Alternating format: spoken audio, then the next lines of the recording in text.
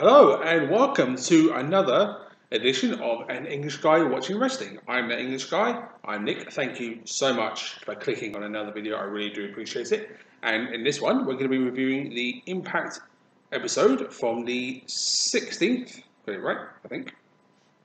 Yes, 16th. 16th of February 2021. So, with that being said, let's get into it. And before I get into it, actually, I should have said this. It was a very, very good show overall. So, let's get into it. Opening match was TJP defending the X Division Championship against Josh Alexander, who became the #1 contender at No Surrender this past weekend. And when I saw Josh winning the match, I really liked the idea of it because I thought him versus TJP is just going to be a wrestling clinic.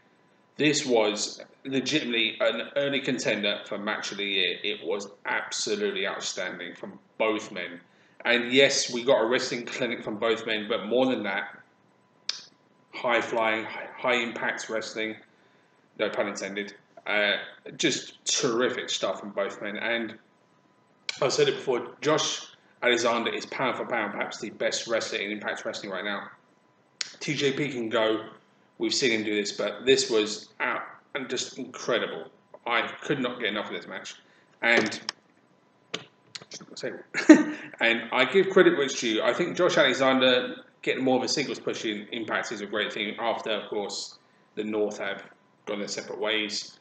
This was flawless in terms of wrestling, and I really, really, really wouldn't mind seeing these two go at it again. It was stunning. And if you get a chance, watch this. If you want a pure, great wrestling match, you can't go wrong with this. It was a work of art from both men, and I thought this was an incredible way to open the match and open the show. Main event worthy match in the opening match. This was fantastic. You have to see it. As an early contender for match of the year for me. I absolutely loved it. So definite thumbs up. So I can't say much more than that. Amazing. I didn't manage to fit another word in. Okay. Next match was a fatal four-way match again in X Division with Willie Mack, Daivari, Suicide, and Trey Miguel. Now, I'm really liking X Division in a minute because of what they're doing with the stars, and this was a superb match again, and again, a fantastic example of what the X Division is all about. Trey Miguel did win the match, and I think he was the right choice because I think it will be him competing for the X Division Championship in the future, and I'd love to see that because I'm a massive Trey Miguel fan, and he's awesome beyond words. But so are all other three men in this match. I mean, all three men put on a fantastic wrestling match, to be honest. And the X Division, at the moment, is just shining so brightly. And it's always been an anchor of Impact Wrestling. And it continues to be. And this was another great example of what the X Division is all about. A superb wrestling from all four men. And I'm going to say this about Willie Mack. He is fast becoming one of my favourite wrestlers to watch in the X Division, bar none. Because of his size, it's powerful, but boy, he moves like a cruiserweight, and he moves superbly. I thought this was a superb match. A great advertisement said the X Division, so definite thumbs up for all four of these men for being on a great match. So there you go. And the next match was Hernandez versus Matt Cardona. Now, of course, Brian Myers and Matt Cardona are having a little bit of a feud right now in Impact Wrestling because, of course, both wrestled in WWE. And basically, there's been a bit of resentment from Brian Myers saying, no, you weren't there for me when I wasn't in the WWE. And it's been a very unique feud, kind of like bringing old heat into a new promotion. This company, or company in this case, isn't something I've seen for a while. And I kind of like to see it here. And Hernandez is Brian Myers' hired gun. And basically, it's a short match, to be honest, but I think the right person went over. I think Matt Cardona winning the match was the right call. And I think it's going to be a matter of time before we see Myers and Cardona go one-on-one. Possibly next week, who knows? Next pay-per-view, next Impact Special. Not too sure when that is, to be honest, because I don't think they've advertised one yet. But, good short match, enjoyable, and I think, as I said, Matt Cardona winning was the right call. So, thumbs up. And of course, Hernandez has been there for so long, but again, reliable as they come, so well done. Next match was Reno Scum, who I've not seen in Impact Wrestling for some time. I like Reno Scum. I think they were a good tag team. And the first back match in Impact, I think, about at least a month. And I missed them, to be honest, because I like Reno Scum. But it's good seeing them back against the debuting, whatever you want to call it. Anyway, debut of FinJuice. Now, FinJuice, if you know who they are from New Japan Pro Wrestling, David Finlay, son of Fit Finlay, and of course Juice Robinson, who I have a lot of respect for, and I love Juice Robinson because he's great.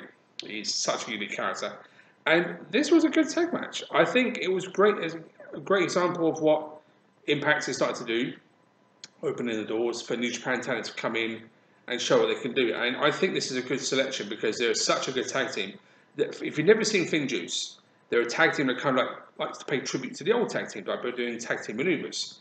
And they won the match with Power and Glory, if you remember their old finishing move, which I thought was such a great tribute. Of course, they did the double drop kick, a lot of different maneuvers that was paying tribute. And it's kind of cool to see it. And I really like to see more FinJuice. Now, Juice, I know a lot of. Finlay, I don't know that much about, but obviously, except for the fact he is Finlay's son.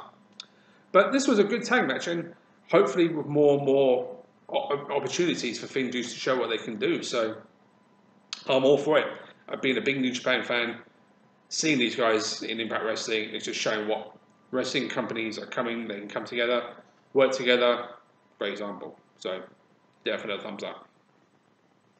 So it brings on to the next match. Tenille Dashwood versus Nevaeh. Now, this is a continuation on from what happened in No Surrender when it was Triple XL and Tenille Dashwood. No, wait a minute. No, it's not. I misspoke. But anyway, one-on-one match between Tenille Dashwood and Nevaeh. And Nevaeh going it alone to the ring. Obviously, she's part of a tag team with Jessica Havoc, but not here. She went to the ring by herself. And before the match, maybe a little one or two, me thinking Nevaeh wants to do it by herself, maybe going by herself. I don't know. After, obviously, Jessica Havoc and Nevaeh failed to win the Impact Tag Team Women's Championships and No Surrender. I think this was a very good women's match, to be fair. Not the longest women's match I've seen them have in Impact Wrestling, but I think Tenille Dashwood winning was also the right call to kind of like put a bit of an added layer to the story of Nevaeh possibly going alone, but obviously Jessica Havoc not out there to watch her back.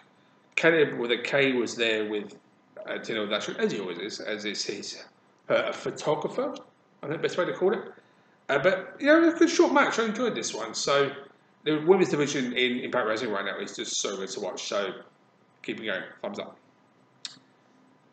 And which brings us to the main event. Old School Rules match between Moose and Tommy Dreamer. Now, I cannot help but give all the credit in the world to Tommy Dreamer. After dislocating his finger legitimately with his match against Rich Swann in all seriousness, another match of the contender at the Impact World Title match at No Surrender. And the fact is, he wrestled Moose because after the match between Tommy Dreamer and Rich Swann, Moose came out and laid out both men because he is next in line for the shot at the Impact World Title. So of course, Tommy Dreamer wanted to get a bit of revenge. Rich Swann was not at Impact, but Tommy Dreamer was, and as I've said it before and I'll say it again, Tommy Dreamer is a warrior beyond any measure. And Moose is getting better and better. And Moose was really, really good to begin with. And he's getting better as time goes on.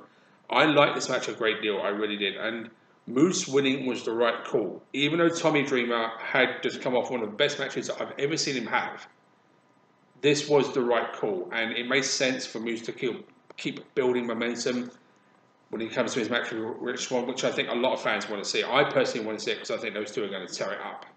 And if there's anything that's going to come out of this, Tommy Dreamer is just, continuing on to a great momentum and great point in his career. Just gone 50 years old, but he's still going. That's Tommy Dreamer for you. And this was a very good main event. Not as much hardcore moves as I anticipated, but sometimes you don't need them. And that's exactly what this match served very, very well. So it served this match very, very well, but you get the general idea. But that tops off what was a superb episode of Impact this week, to be honest. I said before, Impact this year has just been on a roll and is continuing. And I think it's just going to get better and better. Week by week, their shows have been great. pay-per-views have been great. The specials have been great. And I love to see it because I've been an Impact fan for a long, long time. And to cover it at this stage is just a joy.